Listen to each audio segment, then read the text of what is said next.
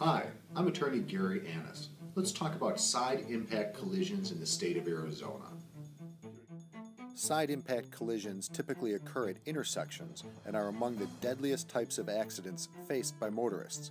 Motor vehicles are better designed to protect occupants from rear or front end collisions. The amount of protection provided on the side of a vehicle is much less.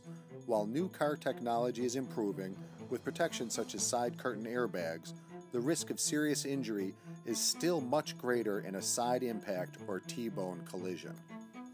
If you or a loved one has been injured in a side impact collision in the state of Arizona, give us a call for a free consultation. We're available 24 hours a day, 7 days a week to take your call.